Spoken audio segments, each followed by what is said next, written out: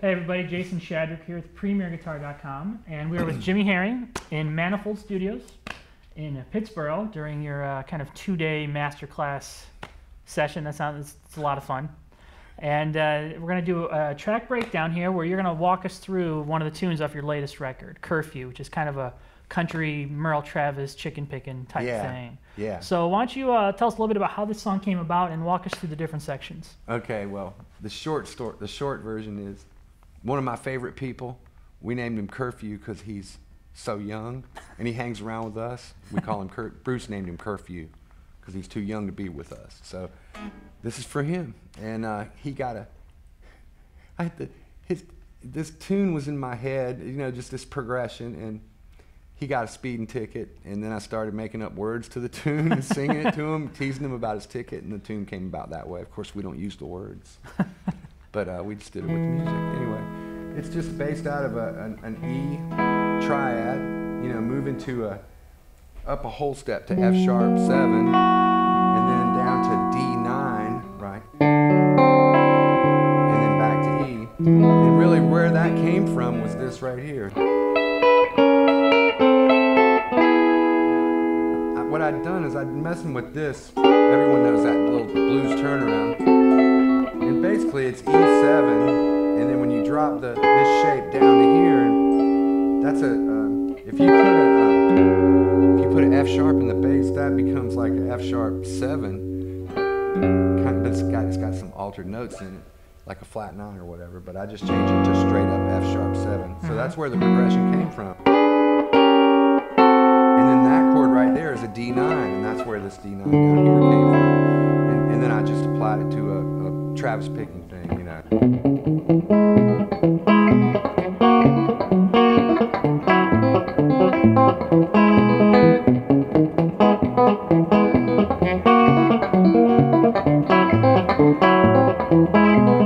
And tell me a little bit about what you're doing with your right hand on those. What kind of pattern you're using. I'm holding the pick out of the way here and using these 3 fingers to, I'm going like, and then hitting the 6th interval. The thumb is going.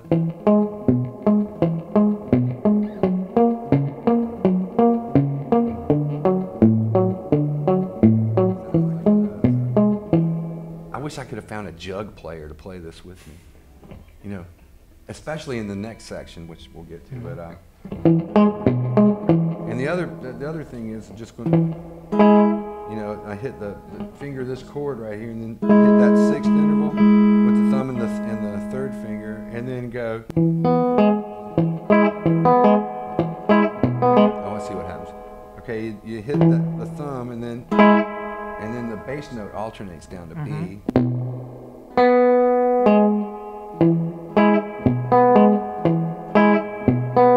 And of course, you could do the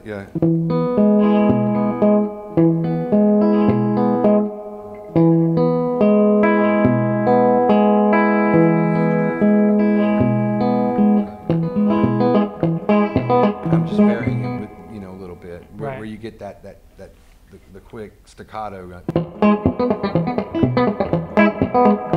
then move to the next chord, which is an F sharp 7, and do the same thing. Right, and then move to the D9. Same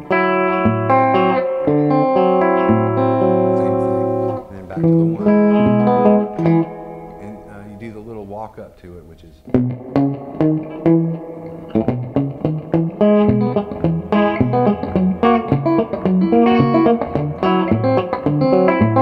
And those percussive noises you're hearing are notes that are muted, like.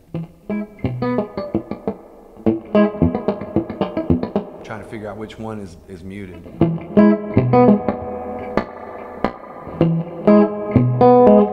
There's just a percussive noise in there. Almost like a chicken picking type Yeah, thing? I guess so. You know, like a.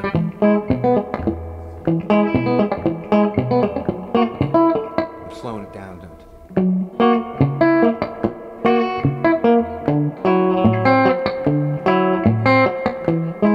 Puts a little stutter in there. It's hard to isolate it. But.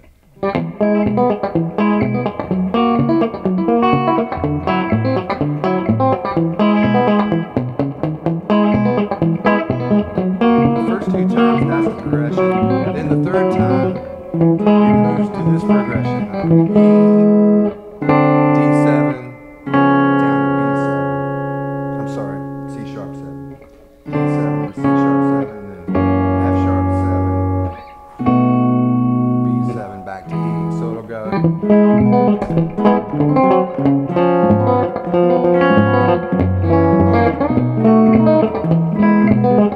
Like that.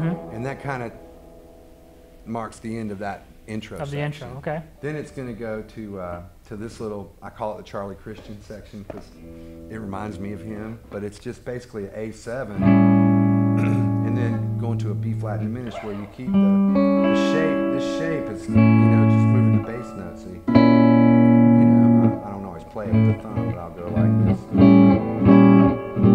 And then it's that's an E over B. This is real standard, And then I go to the regular E, an E6. So it's going to go A7, B flat diminished, E over B, E6.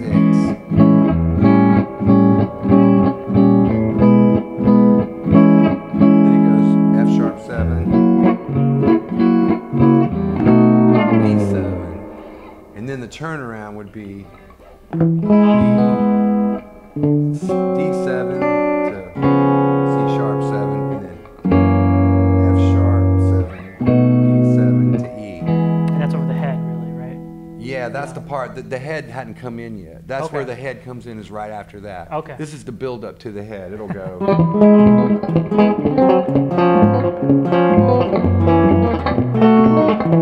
Charlie Christian. Of course, I'm playing lines over it on the record. This is just a rhythm part. Bela's playing some stuff.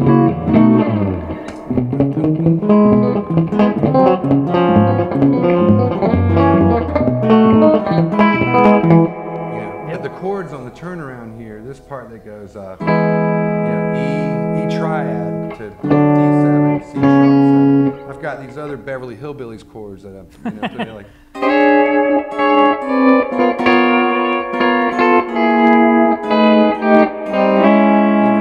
Like steel guitar voicings almost, they sound like. Kind of. Yeah. My fake version of it. Yeah. It's basically, this is an E13, and see, that's just using this and making it like a big E7 chord, and the voicing is the flat 7 and the third and the 13 and then the root on top, Then just move that down a whole step to D, just like you did. You're just doing it here. But then you can drop this little voice here which leads you to this chord, F sharp 9, which is down here, right? And then B, and then, that's your B7. And then when you get to the 1, I did a little, petticoat junction. Anyway, that's the whole front end of the tune. Mm-hmm. And then the intro progression comes back in. The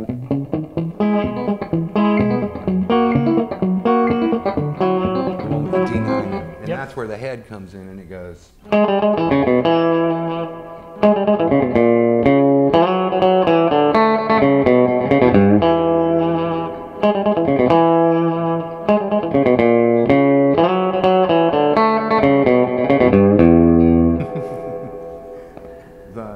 Should I go through that? Yeah, a little bit. Yeah, tell us about the how idea that behind that is on the E chord. I'm basically thinking, E major pentatonic.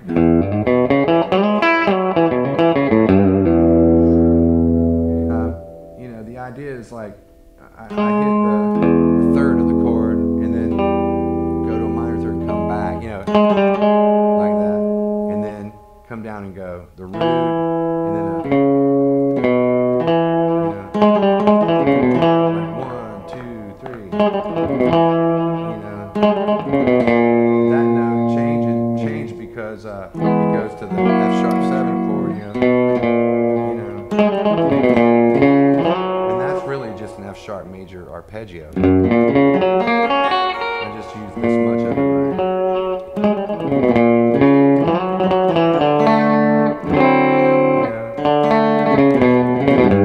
One part that doesn't make sense, and this shouldn't work, but on this D9 chord I'm going C sharp should not work against that chord because it's got a C in it. This has baffled me ever since this tune came around, because normally if you were going to play the note that really fit this chord, it wouldn't be a C sharp, it would be C natural, but that would sound like, that does not sound right? So I thought, okay, well, I'll change the chord to make it fit with the C sharp. But then it would have been, you know, that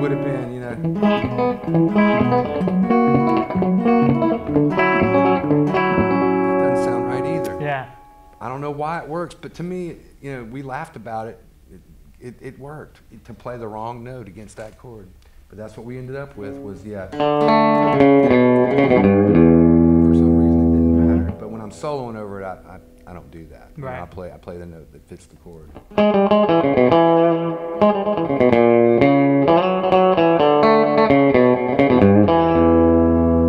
then it's going to go, the progression is going to go down to, this is the bridge. Not the bridge, but the thing that leads you to the bridge, you know.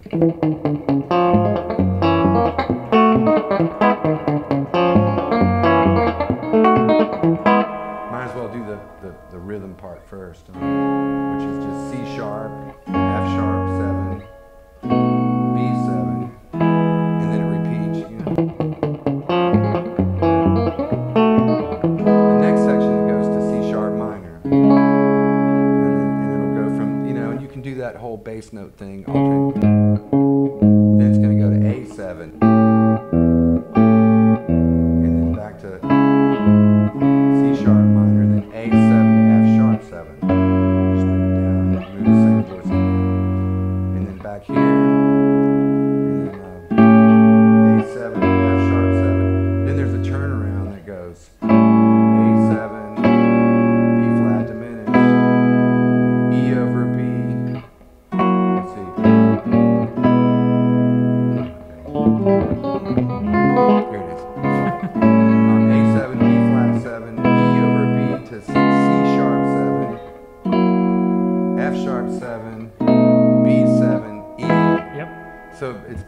It's like Sweet Georgia Brown. Mm-hmm. You can have that chromatic bass note going from the A to the B flat. Yep. Circle of force. Yeah. Mm-hmm. 2-5-1 right there. Just like a 2-5-1 at the end there. Like, you know, you can do it slow too.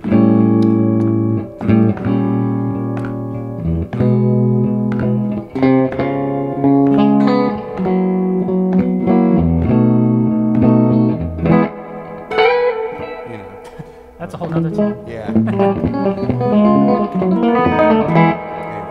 So when it goes to that little walk down part, there's a comical, you know, chicken picking thing.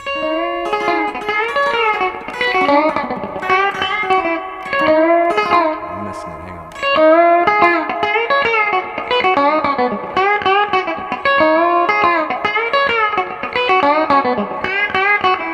That's basically going against. Yeah,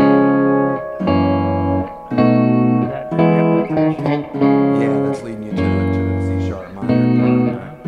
And you're playing all that without hybrid picking, just straight pick. Yeah, I wish I could do that, but I can't. So I just do it with a pick. Cheap pedal steel parlor trick.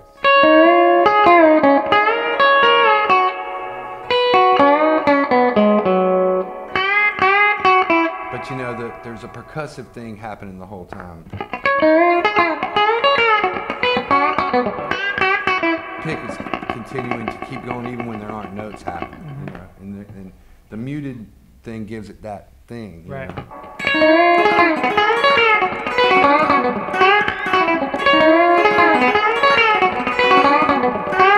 And that's where the C sharp part comes in. Right. You know?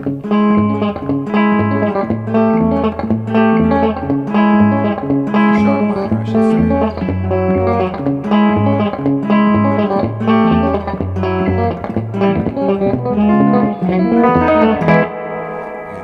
there's lines over that stuff. I guess if I were to, I don't know that they're actual melodies. In the solo, I found a way of playing through that, like.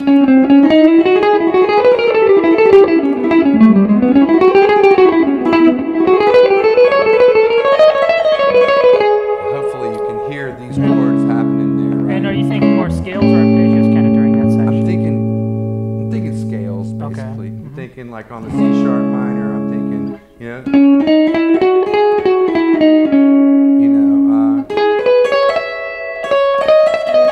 to me it's like the minor pentatonic scale with the ninth added to it. Okay. So it gives you this kind of sound, like, and also you can put chromatic notes around the fifth, like, or like, let's see, you get those kind of lines, and that's the way it started out. And then when it goes to the A7, I'm thinking of this A dominant pentatonic scale, which is based off the A right here, and the formula would be like 1, 2, 3, 5, and flat 7. And it fits that chord right there.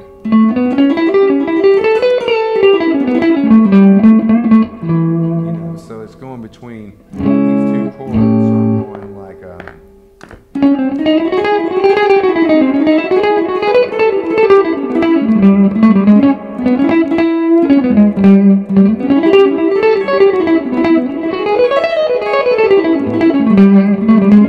that's the idea. You can hear the changes in that. And then when it goes to the F sharp, I'm thinking, let's see, what am I thinking? Let's see.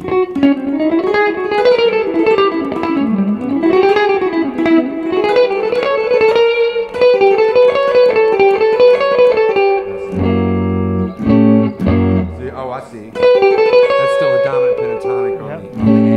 When it moves to the F sharp, you can think F sharp dominant pentatonic.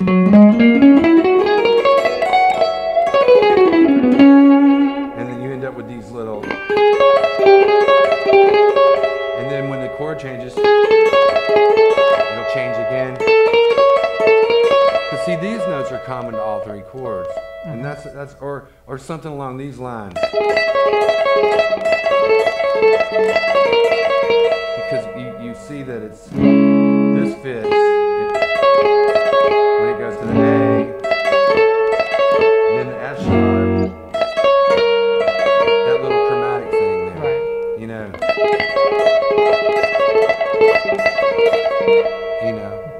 And then the turnaround.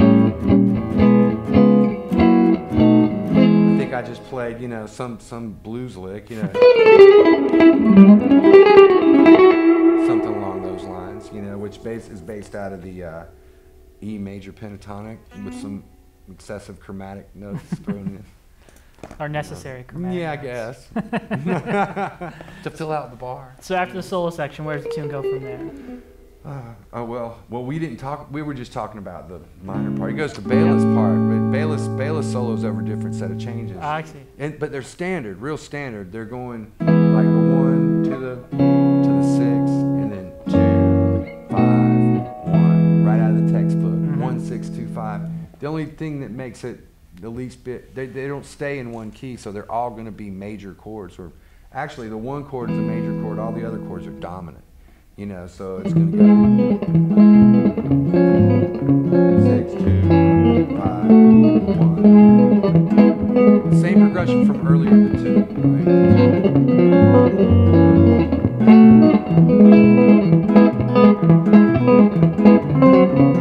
Meanwhile, right, every hillbillies.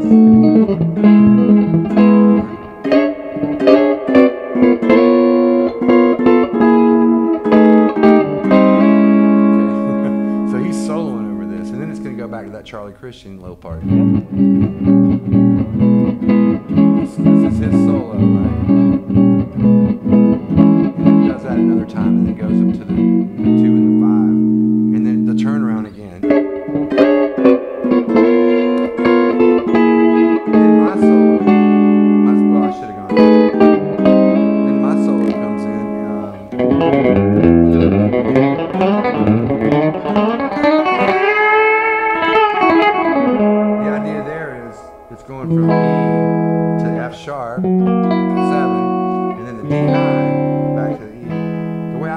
that's kind of like you know, your E major pentatonic on the E. And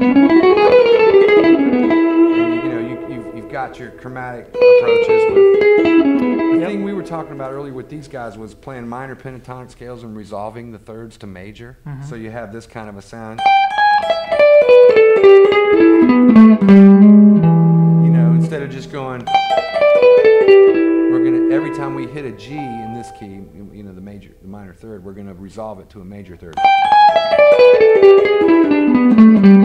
And that works great over these kind of country-ish kind of progressions. So that's what I'm kind of approaching on that chord. When it moves to the F sharp, I'm thinking it's F sharp 7, so I'm thinking that dominant pentatonic again.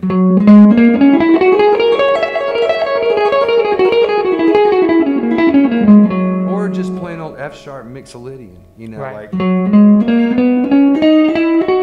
know, and I'll throw in chromatic ideas with that, you know.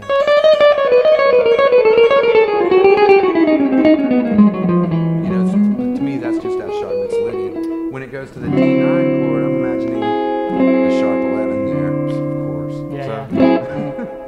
So that's going to lead you to a melodic minor scale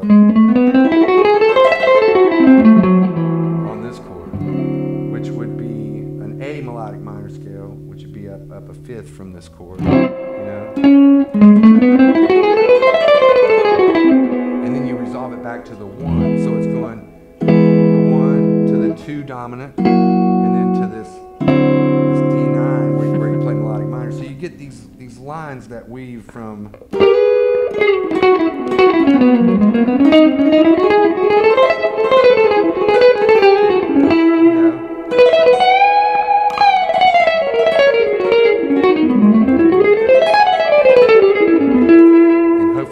the changes in the line, and that's what I'm trying for. And then that goes to the you know, where this time I decided to try to approach each chord tone from a half step below, and you get this. You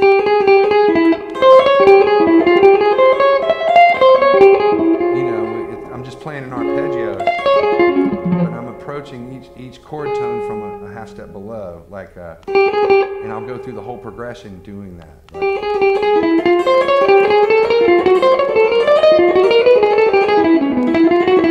know, so that's what that is. You can hear. Yep. You know.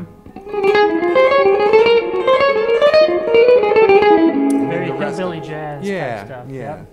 Then the rest of it is just chromatic, you know, approaches throughout those chords, you know. That whole line is something like this. And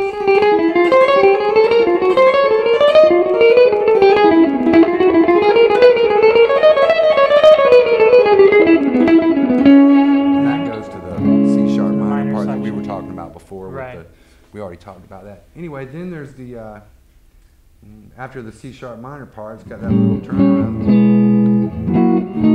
And then Bela and I trade the next part of the song. We trade fours, but he's playing on my previous changes and I'm playing on his previous changes. The thought was that, okay, now he can solo over the progression I was on earlier and vice versa. And we did that. And then when the Charlie Christian part came back, this little part, we decided to try to do a Dixieland thing where we were both soloing at the same time but trying not to step on each other. So we were just, and we're just, that thing, the lines that come out of that are just, you can hear, you know, that's that dominant pentatonic again, you know, that's a so you really use that almost on every dominant chord in this song. In this song, probably so, you know. Because, you know, it's really just like playing a blues on the 4 chord. Yep. Okay, but then it goes to this, and you can play diminished. And then it goes to this, and you know, and you're back to your resolving to that major third, right? So you're minor, right? And then you're diminished to the major. Resolving to the third. Right. You know.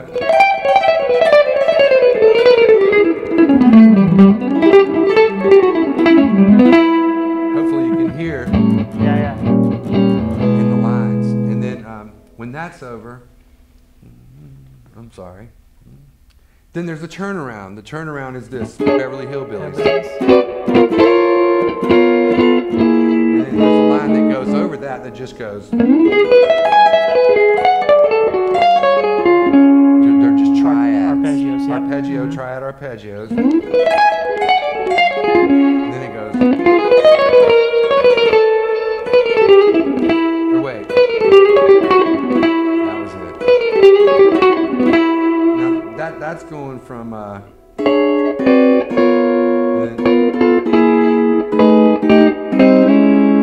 that's where you hear the hopefully you can hear that chordal movement in the line.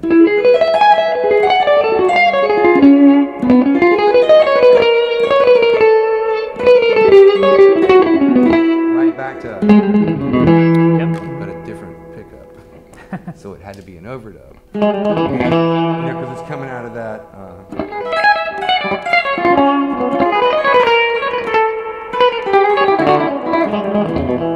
I had to do it on another track.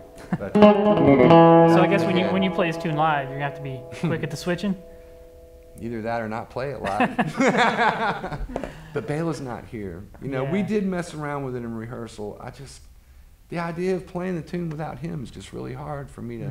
We're gonna have to rearrange it or do something different with it, and that's gonna take some time. I want to play it live, but I doubt we will right away. Need some time in the shed. Yeah. Yeah. Yeah. Excellent. Well, thank you so much for taking us through your tune, Jimmy. Thank you, man. Thank you. This is Jason Shadwick with PremierGuitar.com.